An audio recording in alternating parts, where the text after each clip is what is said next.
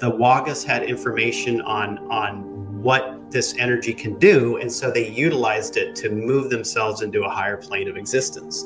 Because that's what we see when we look at the stone walls. They're used for religious purposes. And these monuments, I do think I know where a couple of these monuments are. Was it true that this group of people were coming down to purchase things from local stores and stuff like that? I mean, you know, and why the three things that they were purchasing? Why salt, why sulfur, and why lard? So, I mean, I have my theories on this, but what do you think? It's a location that's outside of our physical reality. And it does exist. There are beings that are there from what I've seen and felt and interacted with. Were these tall beings that were there, are they immortals?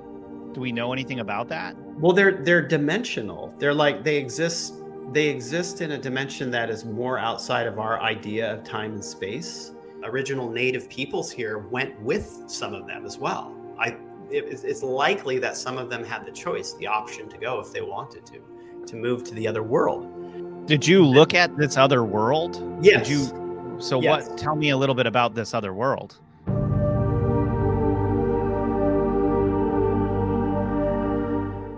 Hi, everyone, and welcome back to the Metaphysical podcast. In our last several episodes, we've been uncovering the strangest, the most mysterious, and the most incredible stories we've possibly ever found about the Mount Shasta area in California.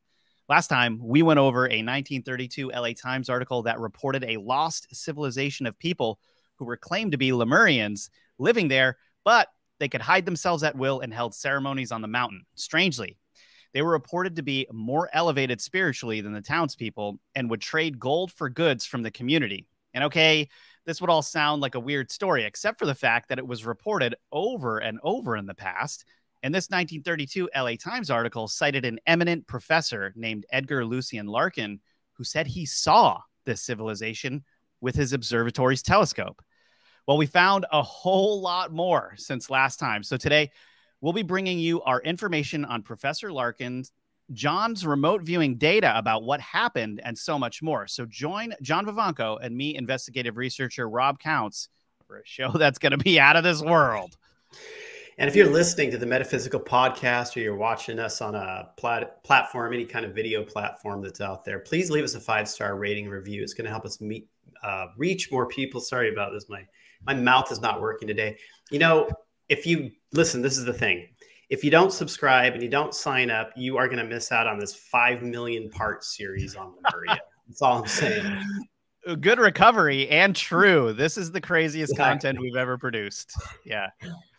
It's like the gift that keeps on giving, and the rabbit hole just goes deeper and deeper. And it's like the moment you find something that, well, some of this is not true, you find these other things that, like, wait a second. Yeah. And I have to say, this is the stuff this show is made of. This is the reason why we started the Metaphysical podcast. Exactly. Because there's weird stuff out there for sure, but then tracking it all down and seeing how far down the weird goes and whether there's any truth to it. You know, I can't tell you how many times there's people even spreading things out there about things going on. And when we remote view it, we're like, it's nothing. It's so disappointing sometimes, right? Because some of these things have grown to be really big. But then when we find something like this, that we almost there's different players involved. There seems to be confusion about it, and it just keeps getting weirder. That's the thing. That's like the whole thing when you get to the volcano areas.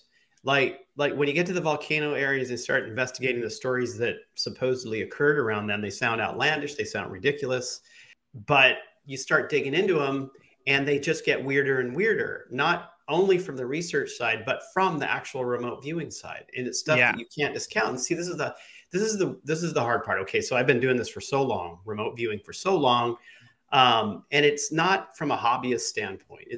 I am a professional remote viewer. I have worked in the field for a long time, running projects in private for corporations and whomever else out there. And agencies. Exactly. So that way of doing remote viewing, by using multiple remote viewers, by having them blind to what they're viewing and then analyzing data, doing that on these things is the same stuff that we did for whomever we were working with, right? So to me, while the regular person out there listening to this may think, well, that's just a bunch of crazy talk. It's To woo-woo me, or something, like, right? I would have thought it was crazy talk as well in the past, but we go through these projects and having dealt so long with real world solutions with remote viewing and then place it on top of this, I understand what the data means. And it literally is only me remote viewing it as well as the team and looking at the data and going, okay, this is true.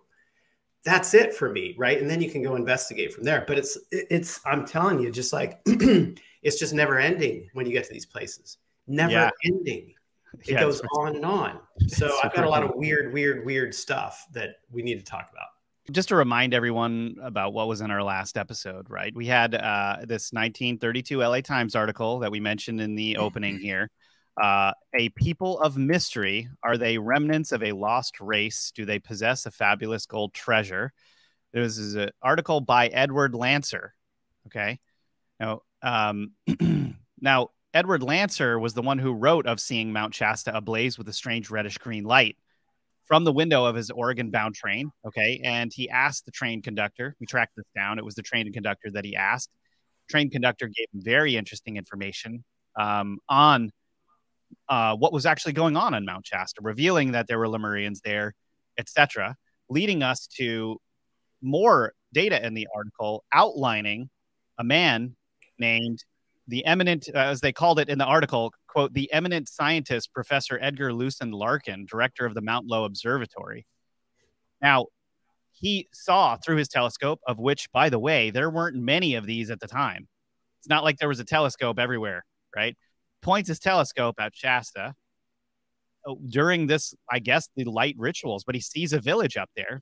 The village has about 600 to 1,000 people going about their business. And, he sees that they're doing strange rituals get revealed, that are happening at certain times of the night and in the morning. All of this just seemed extremely bizarre, and even more bizarre that it was revealed in a 1932 LA Times article. Yeah. I mean, just what is going on here? So, John, between last week and this week, actually, before I get into that, other things were mentioned in the article. I just want to make sure I mention this for those of you coming in out of nowhere. I highly recommend you watch the last episode if you haven't. But these tall beings from the mountain were claimed to have come down and purchased things in stores that were, lard for, I guess, cooking or something that they were doing, sulfur and salt. These were things that were precious to them. They would pay more in gold than what these things were worth, and then they would bring them back up to the mountain. There were also in the article, it was claimed that this race or this group of people had dealings with folks in the California area in San Francisco, that they had traveled over there. So there is a history here that's being revealed in this article. That's just a very, very interesting that it's coming out here. Okay. And so between last week and this week, as I was just saying, we started doing some research naturally on Larkin, because I mean, who was this guy, right? And, it's a strange name, Edgar Lucien Larkin. And Lucien, his name keeps getting spelled differently in all of these different reports about him, his middle name specifically. And his middle name is the contentious name because Lucien means light, and light, Lucien, very connected to the occult. Let's put it that way. So, is this guy, lying? Is he making this stuff up? Is he a part of a larger, whatever you want to call it, group of individuals that are meeting behind the scenes? It's interesting, but Lucien is very connected to the name Lucifer. Let's just leave it at that. Okay. So one thing to note here that's interesting is that he was called the Wizard of Echo Mountain, and people would gather around him to hear him talk about the cosmos because he's an astronomer, right? He was the director, as I said, of the Mount Low Observatory for almost 24 years. And he was one of the most cited scientists of his day. Edgar Larkin and J.C. Brown were doing their own thing around the same time in the early 1900s. Interestingly, John, he was a theosophist.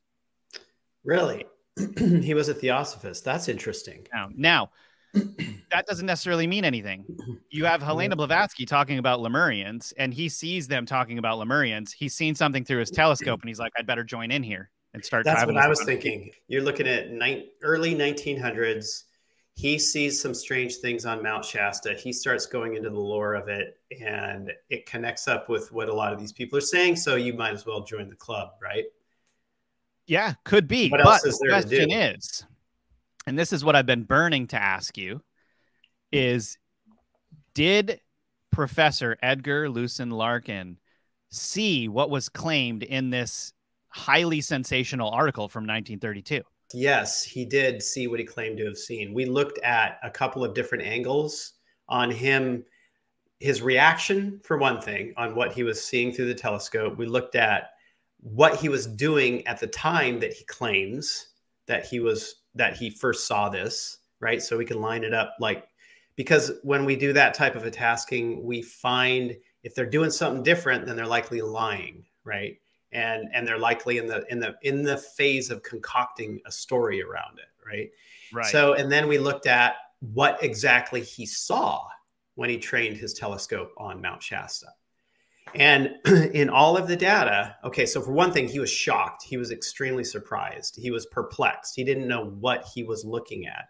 And the data describing what he was looking at was like I have like remote viewing sessions in front of me here anyway, and I'm just like looking through them. He's got this, he's perceiving this light, this very big light, and it starts off small and it expands. And when it gets to a certain point of brightness, these beings come out of it. They sort of spin out of it, right? They spin. So the light's kind of spinning. A bunch of beings, loads of beings spin out of it and go into the local environment. Okay. And so while they're in the local environment, they're literally just like communicating with each other and communicating with ships, craft that are in the sky. So there's this like interchange that's going on, described in the data, between these beings as they come out of this light form on the mountain and communicating with ships that are in the sky and like making some kind of exchange. So a lot of this had to do with some type of communication, them coming out of, it's a portal. It was literally just a portal that they created on the mountain. But that's this reddish greenish light that's being described is some type of portal. Do you think it's part of a portal? It's part of a portal, right? So that's the origination point is this very bright light, and then for whatever reason it disperses. So there's a video of Mount Adams, for instance, where something similar like that blanket of light that happens on Mount Shasta occurs on Mount Adams as well. And we've remote viewed like what it is that's going on there. And it's the same type of phenomena, the same type of data. There's a portal opening up. And while you can't necessarily see with the naked eye this bright light that's appearing, because it seems to be, this is a paraphysical, a paranormal type event that is like, it dips in and out of 3D reality. So there's aspects of it that your eyes can catch and aspects of it that your eyes can't catch. But what he caught with his eyes were the beings that were coming out of it and in kind of forming themselves physically, because they are both physical and non-physical. So they are moving through dimensions. And you know, they talk about it being this sort of, or he talks about it being this sort of, what they're doing a ceremony up there every night, because they see the light every night and they see these beings come out of it. And it isn't, I guess you could call it a ceremony from human perspective, because these beings in the data they hold this sacredness to them. They hold this sort of reverent sacredness to them about their environment and everything around it. They're very, like with the data, it's like they're very, very high vibrational beings. And you can't help but, like, you know, when you're remote viewing this stuff and you're feeling these types of beings, you feel that energy from them that goes up through you, because remote viewing, it steps out of all time. And even though something happened in the past, when you go to remote view it, you are literally engaging with it at the moment that it truly happened. So in the 1930s. And so when you remote view this, these beings, they can become aware of others. Not that they care, because these beings are very higher vibrational. So they're coming out of this portal up there, and they're doing their thing. They're connecting with other beings that are coming into the area. They're exchanging information. They're putting a frequency out. Part of this is like, and this, you see this happen with other mountains too, like Mount Adams, where these lights show up on the mountain. These beings will come out of them, and they will vibe the surrounding area with frequencies. So yeah, there you go. Now that light pointing at it is just a laser beam. You can see this light forming there on the mountain. Down below, that light flashing is likely a car. But you saw that pyramid-shaped thing there. That was like really bizarre. Actually, you can see it better on your phone than you can here. Right. And now this is very late at night, you guys, so it's hard to get a clear, like this was shot in probably like that was a night vision camera. Night vision goggle camera, right. So that thing was huge. And that area where that light occurred, because I've researched where the light was happening, is in an area that is in the wilderness zone. And that area, no people go to, because it's basically just rotten rock with tons of landslide. Then on that side of the mountain there, you have a lot of gases that are degrading the rock. And so, oh yeah, it's a very dangerous place to go hiking around. Nobody goes to that place. It's very, I didn't even know rocks could degrade, but that makes sense. So if you step on something, it could break and you could fall down, or like, yeah. I mean, stupidly, I've been all through that area. Exploring. Exploring that area because of the lights, because a lot of the lights come from that area. There are no roads there. The only road would be like way down at the bottom of the base of the mountain. You're talking like many, many, many miles. So there's no way anything could have lit that up. That's a massive, massive area. So when we look at that too, it literally is related to a portal, a gate opening up, and beings moving around. And it's like the variability in lights that you see is extensive. And one moment it could be like the side of the mountain lighting up like that. And that's happened more than once. Next moment, it could be these pinpoints of light bursting across certain areas of the mountain, but it's literally the same thing every time. Beings that are coming out of one area into another area. And now, is this happening in this dimension, like it was described at the mount? Yeah, like from Lucien Larkin, or is this like other dimensional stuff? This is coming from one dimension to this dimension. So they would be opening a gate up to step through into our dimension, to be in our dimension. So there must have been something going on at that time where they were really active.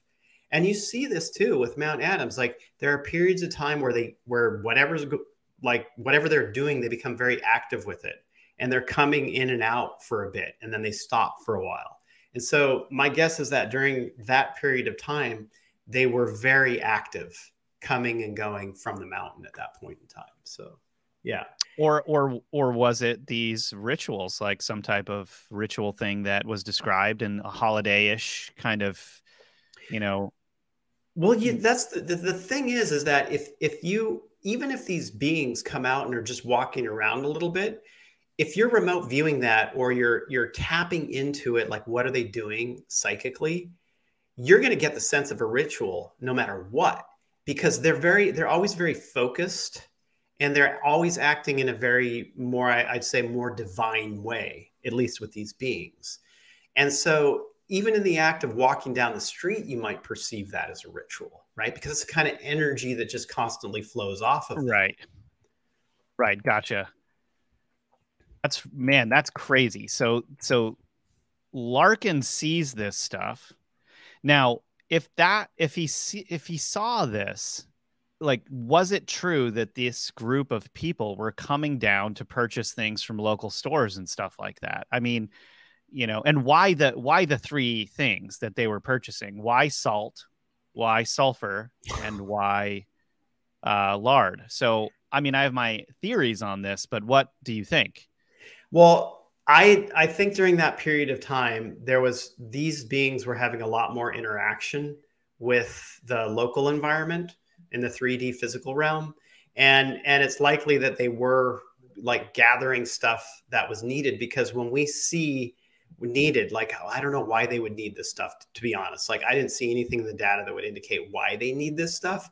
But we do see that what they're doing a lot of was communicating with other ships that were in the sky around there, right? So we're talking about a variable amount of different types of beings that they were in communication with.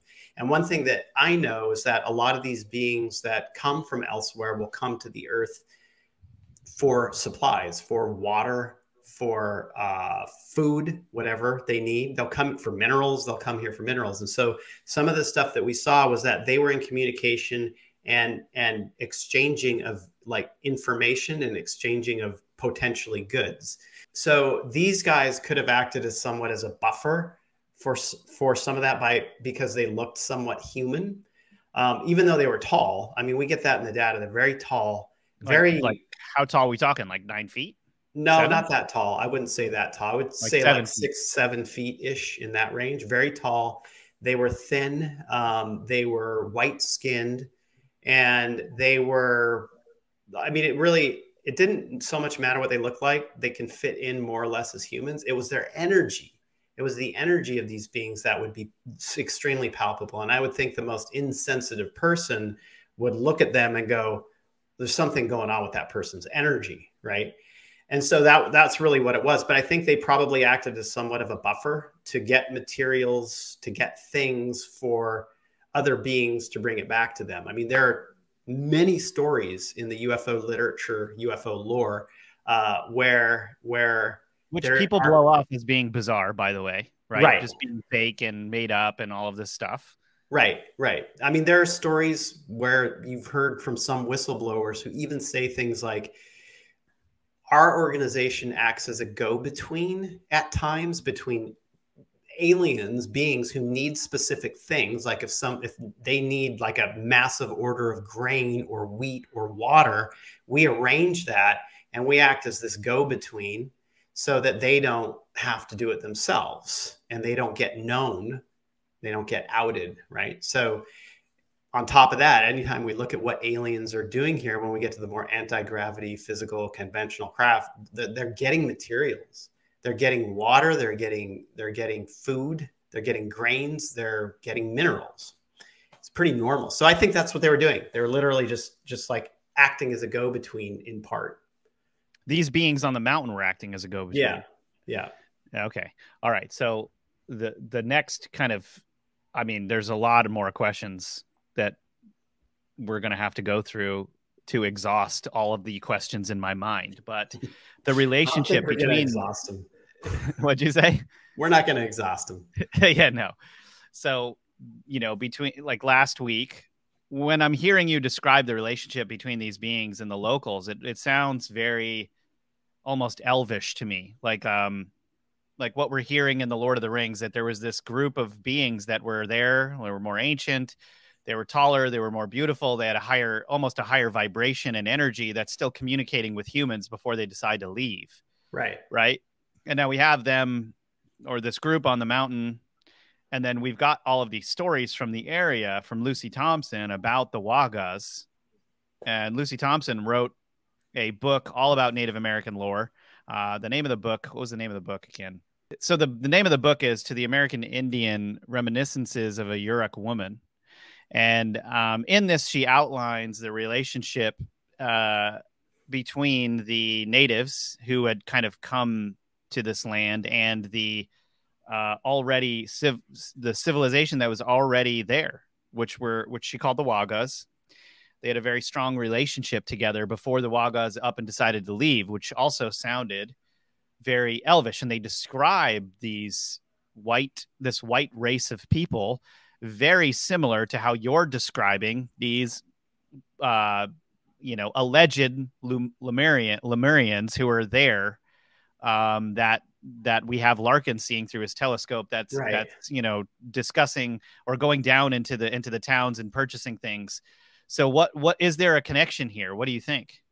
Between like the Wagas, Lemurians, and Middle Earth elves? First of all, is there a connection between the Wagas and whatever race is on the mountain conducting these? Well, that's the thing. Like here's the thing. It's like it very well could be. I mean, it very, very well could be. So we looked at, where did the Wagas go? Like what happened to them? Where did they told the native peoples at that time that it was time for them to leave and they had to go to the north, right? So pretty much that's all they said. And then they left these stone monuments on top of the mountains in various locations that they can go and wait for them at, because at some point they would meet them again. They would come back. So where did they go? Where did they go? So, I mean, that was just really interesting data because what we have is that the Wagas had information. They had very old information, like books, what we would call books, on how to do this, on what they did, on how to do this. This came from a previous time. So it's like a previous civilization, like potentially Lemurian civilization. Right, exactly. So this came from elsewhere, deep in the past. And so they had been working for a long period of time to get to a place where they could leave this 3D physical reality, because they knew all of the lore, all of the stories, all of the ancient technology from the past and where it could take them, where they could go with it. But they also knew that they had to be like of one mind as a culture, as a group, and to also raise their own internal vibration, but the whole culture had to do it.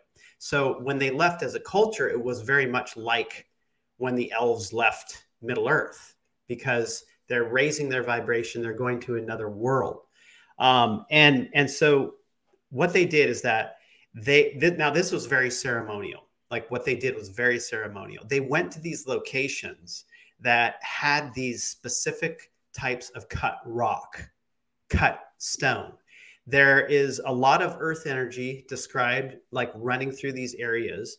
There's time and like astrological influences even have to be aligned in a very specific way, because we're talking about different types of energies that move through the earth when this happened, telluric type energies, electromagnetic type energies. And they had to line a whole bunch of things up. So they had to tell the native peoples of the area that it's time for us to go. The time is coming. It's coming soon, because they knew the clock and how to gauge that based off of the old information. And they knew where to go too, because some of this stuff was still standing, still around. They went to these locations where there was stone rock that was cut in specific ways. Some were cut into pyramids. Now, if you recall, I've spoken of this in another episode where I knew a person who had found a cut pyramid stone on the side of a river in that area, in the area of Mount Shasta. It was like literally like a big piece of granite cut into a pyramid shape. And when we remote viewed that pyramid shape, it was literally like the reason for the construction of it was a portal, literally a portal, a rock stone portal. So these beings went to these locations like that. They engaged in a ceremony around it. And one by one person would step onto the structure and they would become kind of transformed into light. It would like almost shoot them out of their body, but their body would disappear with them at the same time. And it was one by one, where it was like the data is describing them as being reborn into a new world, into a higher vibrational world. So that's what they did. And what I found really interesting was that some of the data almost describes them as sitting on this stone chair that was cut on top of a mountain. Now, I had seen in this one specific location around Mount Shasta where there was a stone chair that was cut on top of this mountain. I And remember you I telling me. believe it very well could be like where they went to do it in part, because I think they probably went to different locations to do it by the end of it. I think they went to a couple of different locations to fully transform every individual that was a Waga. And you know, the other curious thing here too is that one of the things that we've seen, now we had an episode on where we spoke of the mystery walls, the California, the Berkeley mystery walls, right? So it goes into Oregon too, right? There's all the way up to Oregon, yeah. actually all the way through Mount Shasta. Around Mount Shasta, you have these mystery walls too. Nobody knows who built them, and nobody knows how long they've been there. But one thing that we've seen with these walls is that the data always describes them as capturing telluric energy and channeling it, right? And moving it and being able to use it for different things. These almost don't look like mounds, but more just like rock piles. It's like a rock wire. If some what you're telling cattle walls, I don't know. We have to get to this. There's some more specific ones where they spiral up hills and stuff like that. Okay. And those ones were like, a lot of those were specifically meant to capture a telluric energy and to move it. Some of these rocks have like machined holes all the way through them as well, like literal machined holes all the way. And so one of the things that we've seen was that these walls were also used for spiritual transformation, much like what we see with what the Wagas were doing. And so it could be that these were ancient, very old remnants of moving that telluric energy. The Wagas had information on what this energy can do, and so they utilized it to move themselves into a higher plane of existence. Because that's what we see when we look at the stone walls. They're used for religious purposes. And these monuments, I do think I know where a couple of these monuments are. You know, I do think I know, because it really lined up with a lot of the stuff that I've already seen around Mount Shasta. Really interesting. And these are the monuments that the Native Americans go and maintain, basically, right? They maintain the areas around there and the monuments themselves. Right. And do they know? I mean, Lucy said that she even went up and fixed some of them, right? So yeah, I mean, they must know, but they keep it a secret, and that's why I'll never reveal where they are, because I wouldn't want to like betray that, have anybody like mess with their heritage like that, because they were very connected to the Wagas. In fact, when we remote viewed the Wagas relationship to the natives, they were like one people, one mind, literally like one mind. And I'm sure some of the original native peoples here went with some of them as well. It's likely that some of them had the choice, the option to go if they wanted to move to the other world. Did you look at this other world? Yes. Did you? So what? Tell me a little bit about this other world.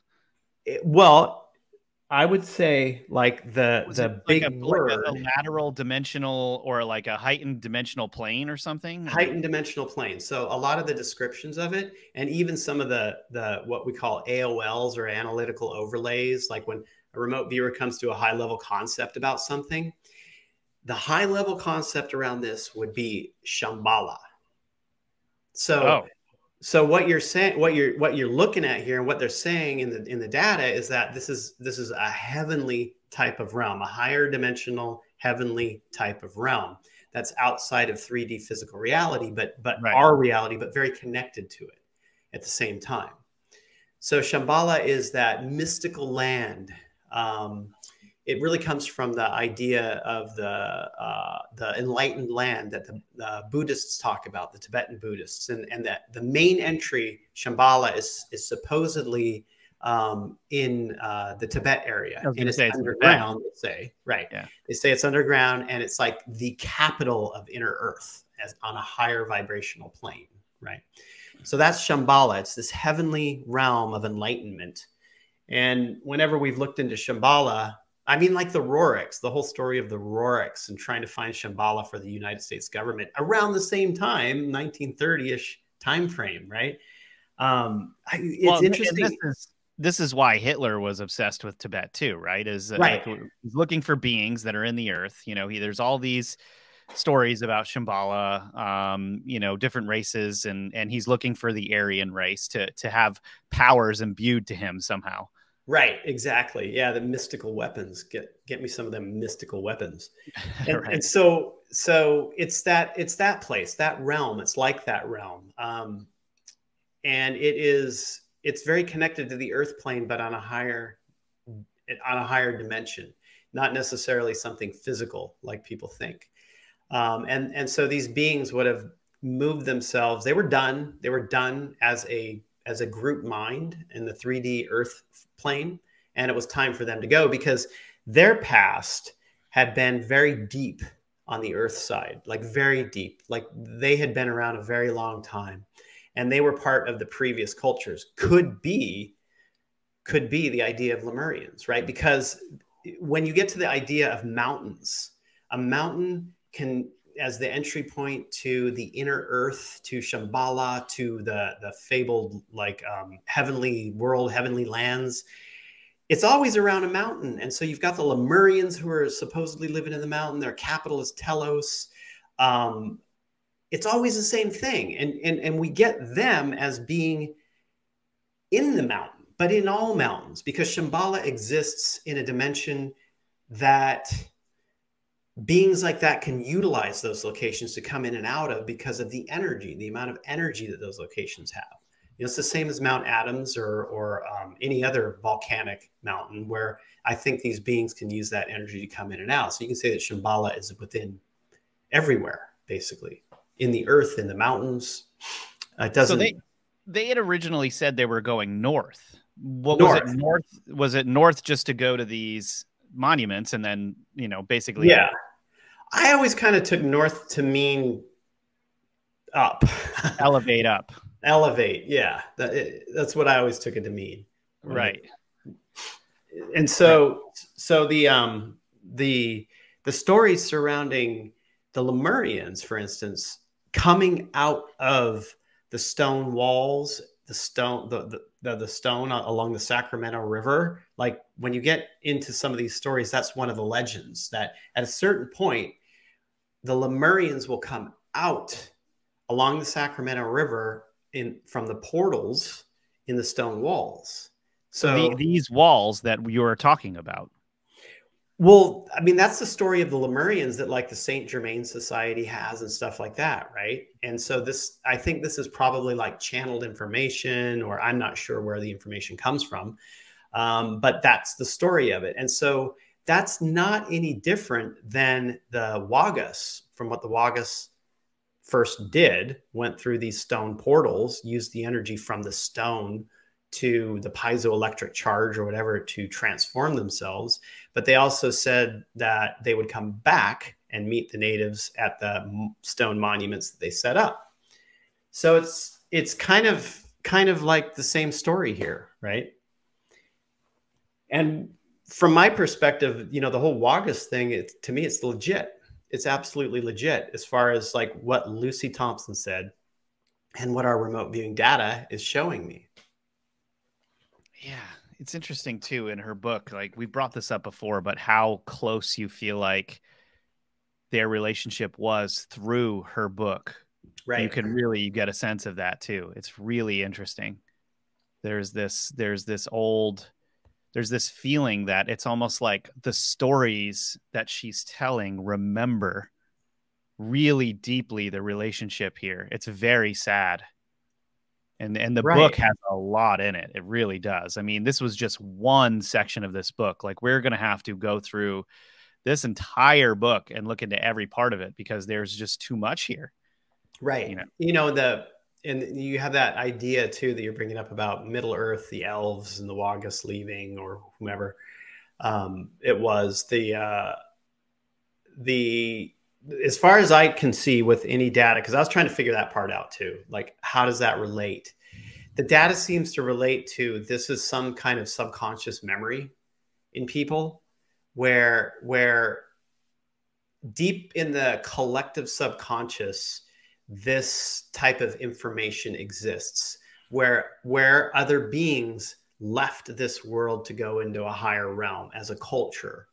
And some writers connect into it connect into it, and they believe it to be true. Because a lot of these guys, like Tolkien, for instance, I honestly think that he was so tapped in psychically that he's telling the story of something that happened deep, deep, deep in the past here on Earth. And he was literally tapping into this story, literally tapping into it in a psychic way. Probably also had information. I mean, you think of him, he probably had this type of information as well. So, well, allegedly he would get furious when people said that he was making this up, and he said, no, this is from my readings in the Oxford Library, because he was the only guy that could read. He was a linguist, and he was the only guy that could read these very ancient language books that were in there, and he was transcribing and putting into words what he was experiencing in his studies.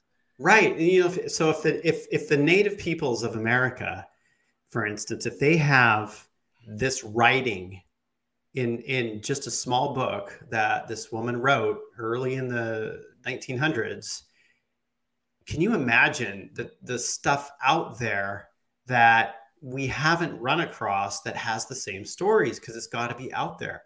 But this is the funny thing, is that when you get to any native culture across the planet, their writings are completely discounted as being mythology, and not real, because it breaks a worldview. It currently breaks some worldview that wants to be kept together.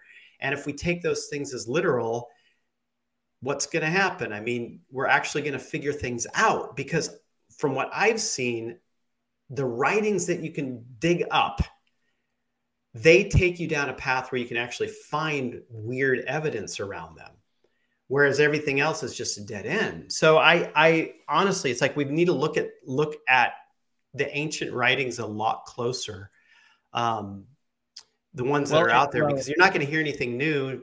They won't tell you now because it's been and that's what's so frustrating, right? Like the convenient burning of the Library of Alexandria, these manuscripts in a Tibetan library that were found, or not that were found, but that are there, that like less than 1% of it's been translated, and Tibet is constantly coming up in these conversations as being a center point for these things. I mean, we're looking at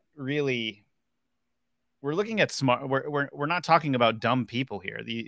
Like, regardless of whether someone is good or bad, like, people are finding, they're going to Tibet for a reason. They're finding these stories and they're researching them for a reason. I mean, this 1932 article was so interesting because we were at a point where scientists too were looking into this, whereas now a scientist would just never delve into that. The current scientists that are so close-minded on these things would just think it was preposterous.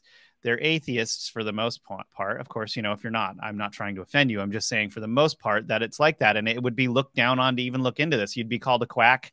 The entire thing is just not open for discussion. Whereas back then, well, it was. And Larkin saw something that he couldn't explain. And it was revealed in this article. So what's going on here? Why have we gone back in time instead of forward in time after these articles were released? I mean, imagine reading that article in 1932. Right. Well, there was, there were other articles coming out at that time too that were speaking of fantastical things. It was a time where the newspapers, they weren't coming down on top of this stuff. They weren't making fun of it, and they would just run with it, whatever it was. I mean, like, there are tons of giant articles from that time as well. Giants being found, giant bones being found all across the United States. Right. I mean, you even have like the lizard people of Los Angeles articles coming out of the LA Times, right? Which we're going to be talking about coming soon to you. Right. So I think that people may have been a bit more open. I'm not sure. But then you can also argue that it was yellow journalism just to get, it's clickbait in a sense. Well, and sure, there's some of that. There's going to be some of that. But then we're still talking about media companies who have their credibility on the line, and there's smart people looking through these things before they run with them, right? I don't think we can just throw something out because a part of something was inaccurate or whatever. If 90% of the story is true and 10% is inaccurate, you can't throw the entire baby out with the bathwater. Right. You don't do that. That's not a normal thing to do. That's something that has happened recently, and a lot of it has to do just, I mean, I don't want to get into this conversation here, but just like the quality of people these days is just amazing. I mean, you look at how they react to things on social media and stuff. Half of them are sadists that just get off on trolling. And, then there's people that just they can't believe that some of this stuff would be true. They have, all kinds of notions, and, yeah, it's just, how could it be true? We've been told something completely different, Right. We know everything. It can't be true. We would have been told. The authorities would have told us already. And that's the problem. It's relying on somebody to tell you what is and what isn't. It's the problem. Most people can't think for themselves. I don't know. I don't want to get into that. For real. Sure. So, so the Wagas basically elevated and or kind of departed. Now, yeah, and it was like frequency as well that opened it up, like frequency and sound. It's the same thing. We see it across every single type of stone type portal where it's frequency and sound that opens it up. But frequency is also about the frequency of the heart. Okay, so they could not have opened it up if they hadn't have been working on themselves in a heart-centered way in general with going to this other world. Otherwise, it wouldn't work. It was like the reason why the Roriks couldn't your body find would have to be Shambhala already. Yes. Right. Yeah. The reason why the Roriks couldn't find Shambhala in our remote viewing data is because they weren't vibrationally pure enough yet, but they were working on it. Right. And you have governments who are like sending them there to try to find Shambhala because, they want to somehow take control of it. If there is a Shambhala, it's like, well, that's how would that ever be allowed? Vibration. Yeah. Yeah. It's like if they're high enough to go to that level, you think they're not intelligent enough to know how to guard against like people infiltrating that pure land or whatever it is. Like, give me a break. I know. And that's, in all of my remote viewing, I fully believe that Shambhala is a real location because it's a location that's outside of our physical reality. And it does exist. There are beings that are there from what I've seen and felt and interacted with. So, yeah. So I have a few theories here. So the salt, the lard, and the sulfur. I really just think the salt is just for food.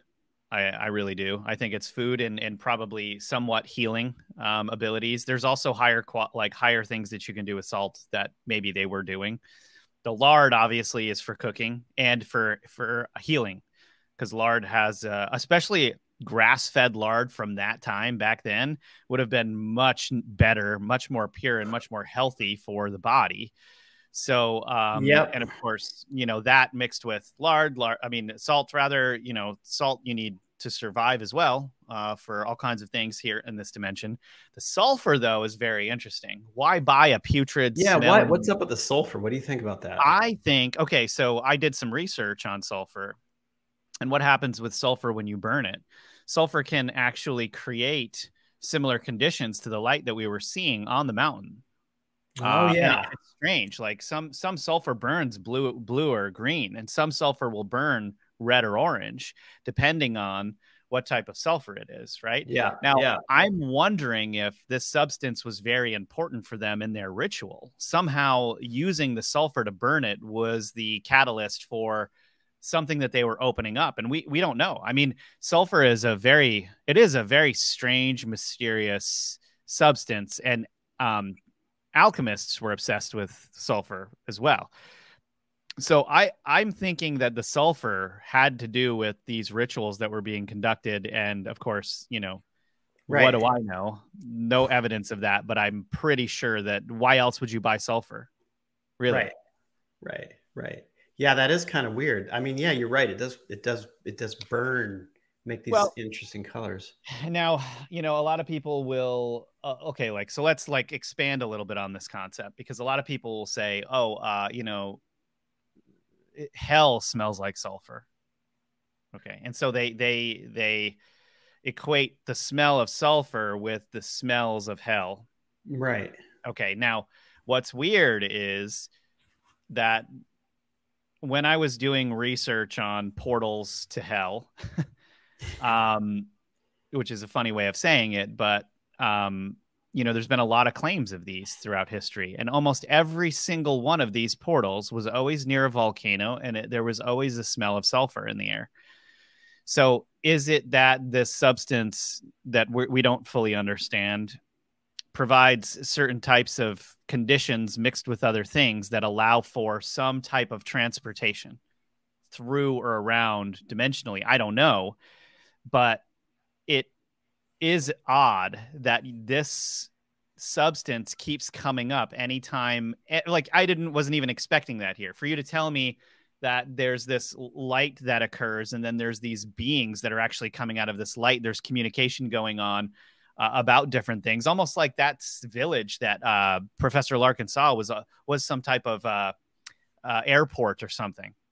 Well, yeah, exactly. It's a hub. Yeah. That's strange. I mean, and then you've got them buying like sulfur in bulk. Something was up with that. That would be the only thing that would produce that weird glow. A reddish green. Yeah, if you're burning it.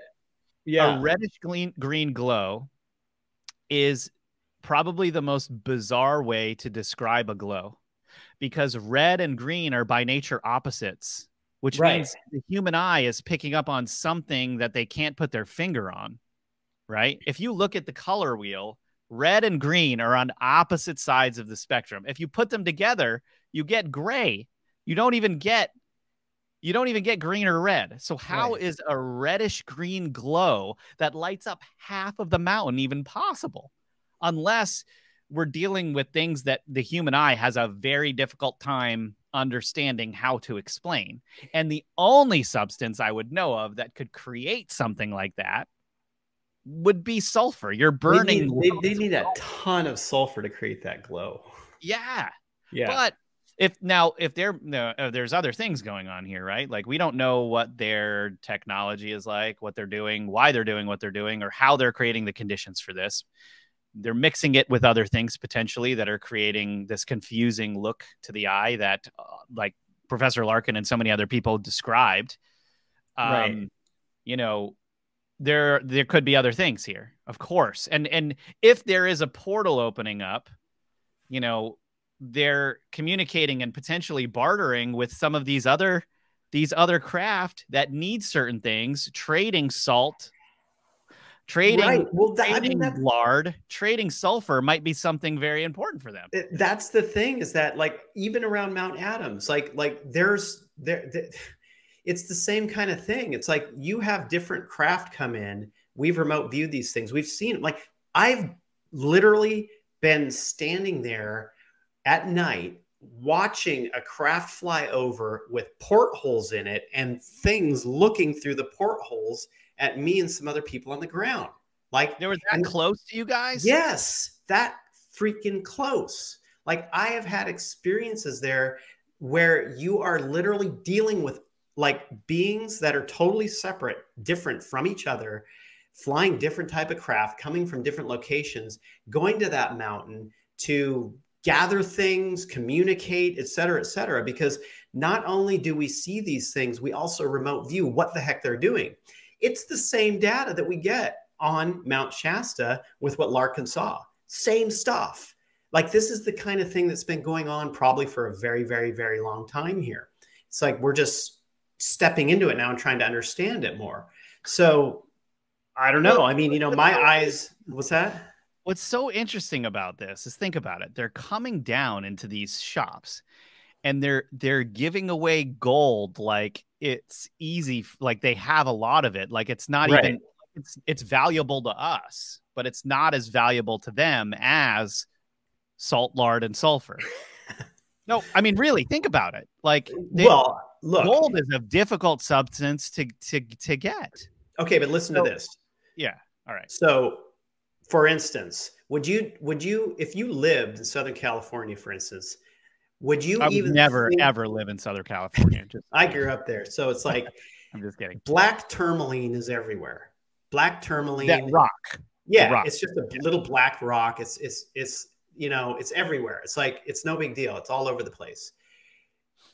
There are aliens that are mining that stuff because they find it extremely valuable for them in some type of like fuel source or engine that they have that they need. It's okay, so it's a form of coal for them, something that they can burn.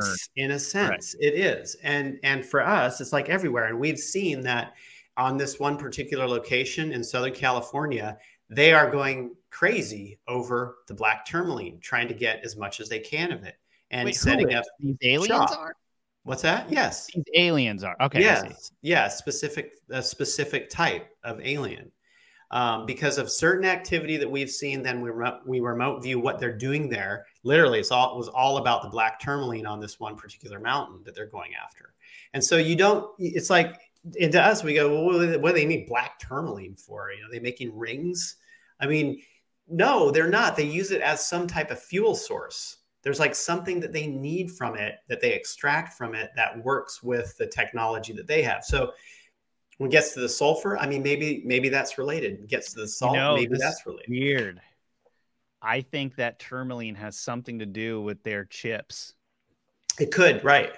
There might be something going on. I mean, if you look at, crystals, for instance, and how they're used in modern chip technology and stuff like that, even in your iPhone, they're like, that's not that big of a stretch of the imagination to know whether or not that, to think that this could be useful for something like that. That's a really interesting concept you just said. Right. And, the other thing too, is that after humans have depleted a mine shaft, you can have aliens go in and set up shop in those mine shafts and doing finer extraction than what we can do of those. And we see that all the time. So any area where there's been a lot of mining going on by humans, you will often have a lot of sightings in those areas, craft going in and out of the ground and stuff, because they're doing a more refined mining. It's like the humans broke the surface and they're going in there now and getting more of it than what humans can get. So yeah, see that quite a bit.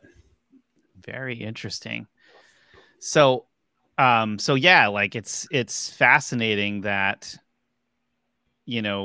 they have this much gold, whoever these folks are, right? Gold, very precious substance. Now, it also alludes to there being more gold than we're aware of in the Shasta area, which we know was the gold rush area.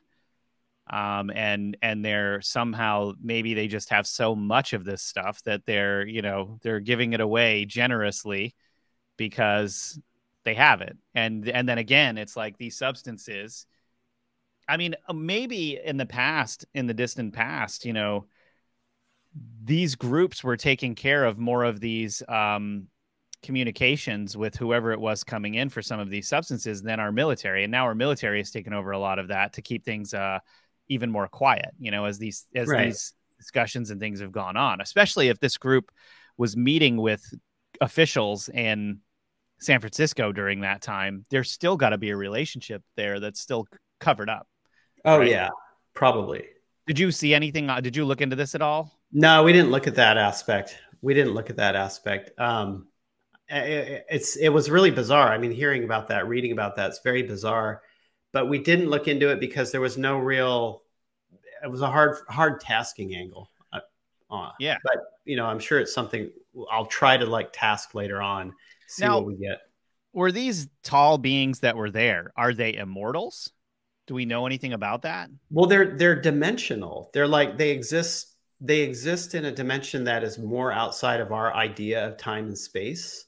So it's not that they would be immortal, it's that they can transform themselves. They're just energy, right? They can transform themselves however they want, whenever they want. If they had a physical body that was dependent upon on an earth-based platform, then they would have to keep that body surviving and likely not be immortal, but they're not earth-based beings. They're not like physical-based beings, even though they can manifest physically. So these stories of people on Mount Shasta, where they're walking around, they see one of these folks or these people, and they look back and they're gone. This is a thing like that. I mean, that's true. Yeah, I'm sure not in all cases, and a lot of these cases could just literally be some kind of like psychic perception, because you have to think that when you get to theosophy and like early theosophy writings, they often said like, I went to Egypt, or I went to Shambhala, or I went to, they don't they kind of place it as they went there physically. When they didn't, they went there psychically. And so some of these things are like psychic visions of beings on the mountain, as opposed to a physical, total physical thing that happened. But as far as Larkin is concerned, that was something coming from another realm into our 3D physical reality. So if you were up there at that time, yeah, you would have seen him physically in front of you. Yeah, so for those of you at home that don't know, we covered this in previous episodes, but theosophy is basically what has become a religion that Helena Blavatsky had created in the late 1800s that combined a lot of these different secret belief systems and released them into the public through a few books. She was highly engaged in the spiritualist community, did a lot of channeling, psychic seances, all of this stuff, was in all over Europe, was in New York for a time. And then when the spiritualist movement started to get really exposed for what it was, which was a lot of hoaxes and stuff, she went over to India to set up shop for her, religion over there. And she spoke. The reason why she got brought up within all the context of all of these things is she spoke at length about Lemuria in The Secret Doctrine and some of her other writings. And we're trying to determine now, if you watch our episodes, I'm still of the belief that Helena Blavatsky was a con artist. I really think that. I mean, there's just too much about her that smelled funny. I mean, even her own people didn't like her. The psychic societies at the time said she was a fraud. Yeah. And she just every step of the way, she seems to be like conning people. However, that doesn't mean that guys like Larkin weren't legit. I mean, and there are other ties here that we haven't even started getting into, which is when you start looking into a lot of these folks, the Masons and the Rosicrucians really start coming up more and more, right? I mean, we're talking about, to this day, Rosicrucians and the Masons still talk about these subjects like passionately. Yeah, they do. And it's possible that Blavatsky went rogue off of one of these and revealed a lot of this information, probably much to their dismay. But now she has kind of taken on a lot of her own clout in these different circles that they still reference her in a really bizarre way, even though she was like, honestly, it's like, no one would want to hang around that woman. Right. I mean, every time I see that picture of her, I feel like she's just trying to stare me down. Gosh, no, like, yeah, Lindsay, no, she's you're trying not to. Honestly, she's like looking at you. Yeah, I don't even like. And she's unhappy. It's like one of these people like that want you to believe they're more powerful than they are, kind of feeling. Yeah, it's power over others. It's like, come on. I know. I'm in agreement with you too. I think that she was probably, the snake oil to a large degree. Salesman. Yeah. When you get into a lot of this stuff and like the later things, though, there like the Dweller on Two Worlds, I think it was, with the fellow that wrote the book about Mount Shasta and Lemurians in it, and then you have people like Francis Spencer Oliver was his name, by the way. Spencer Oliver. Then you have other people who were part of Theosophy that were bringing psychic information and talking about different locations. Like it's sort of off, like the information is sort of off, but it's like the smoke of a fire, right? You're looking at the smoke as being the fire. It's coming from something. It's coming from some reality, but it's not 100% what the reality is. And that's what we've seen over and over with a lot of the stuff. While it's really interesting because they can be leads. The stuff that people channel in that from that time can be leads to some other strange, deeper physical side of it that's real, right? That isn't exactly what they're saying, but there's some strange reality to it. It's like the Wagas, the Lemurians, the coming in and out of the stone portals. Which one is it? Well, it's like, and the giants going to live underground and people going to live underground, like during that time frame to escape a cataclysm. Like which story is it? It isn't one or the other. It's like this whole thing that happened with probably a lot of different cultures, a lot of different people, and it's being consolidated into one thing. And so people will just be arguing about the Lemurians. Well, there's no Lemurians because there was no Lemuria, right? And so it's kind of like arguing about Atlantis. Atlantis didn't exist. It doesn't matter. There's stuff under the ocean that proves there were ancient civilizations that are very, very old that could be or couldn't be Atlantis. Who cares?